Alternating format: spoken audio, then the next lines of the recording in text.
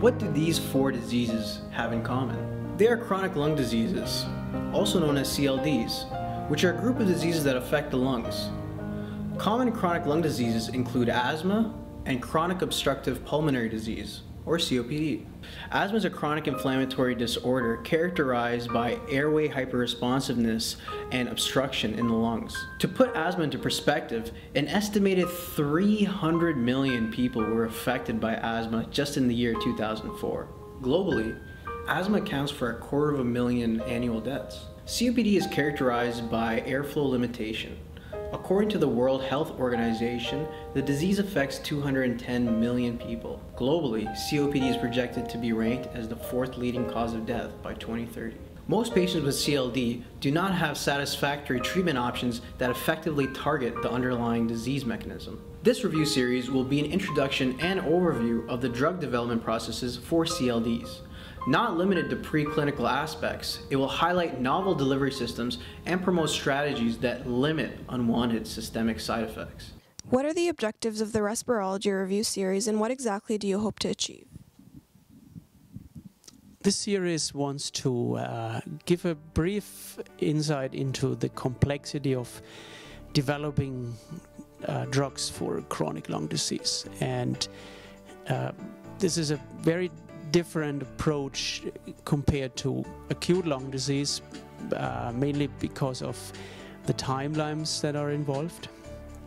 So a trial in an acute disorder, of course, takes a few weeks, whereas a trial in a chronic lung disorder may take a year or even longer.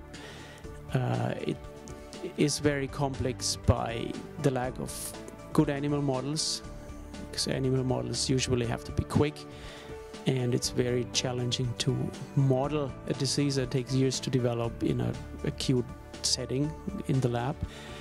And of course, a lot of these drugs that modify chronic lung disease will be costly, so there will be challenges on regulators. There will be the input of patient advocacy groups required in order to make our health systems aware of these problems and also understand the sometimes more excessive costs. Why is there currently a lack of satisfactory treatment options for chronic lung disease, and how can this be addressed effectively?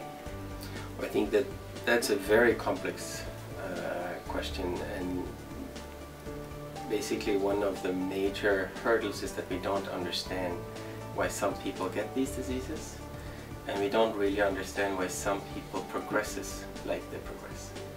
So until we have figured out the biological mechanisms involved in progression of disease, it's very difficult to target.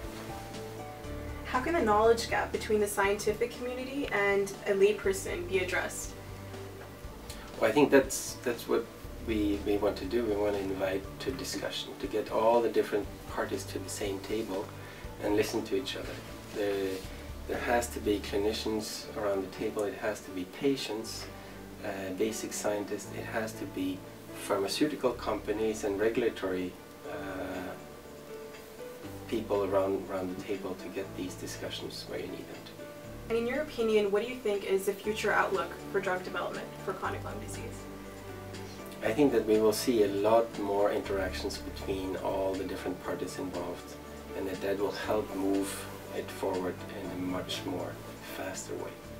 If we can convene evidence-based research from multiple disciplines and involve stakeholders from every step of the development stages, we can ensure that this is not mission impossible.